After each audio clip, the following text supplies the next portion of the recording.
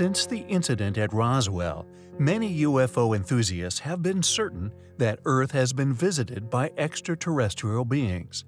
Many claiming that the incident was indeed a UFO crash, and that the US government not only covered the event up, but seized the craft and have been busily attempting to reverse engineer this technology ever since. These claims have been verified by a number of claimed whistleblowers, who say they have worked on such projects at none other than Area 51 at Groom Lake.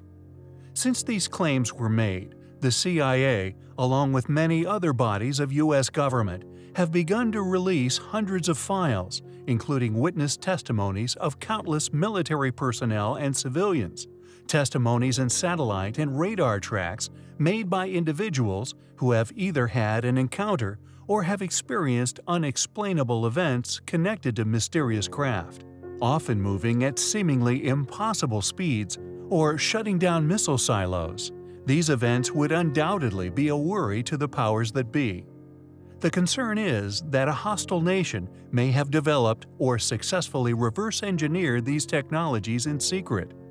However, there is also overwhelming evidence to suggest that these sightings were not of man-made craft, but indeed that of extraterrestrial life. For not only are these craft witnessed over sensitive military complexes, but a number of experiences have also surrounded schools, two of which we thought were compelling enough to bring to the forefront of our studies, this due to the number of eyewitnesses and what their testimonies suggest. Although the accounts from a school in Zimbabwe were initially discredited, regardless of the fact that over 20 students witnessed a craft land in the school field, with the students subsequently going to meet the landing craft and being no more than arm's reach from the beings that emerged, many scientists and psychologists have attempted to discredit the event by putting it down to mass hysteria. The witnesses to this event continue to argue that it did indeed occur.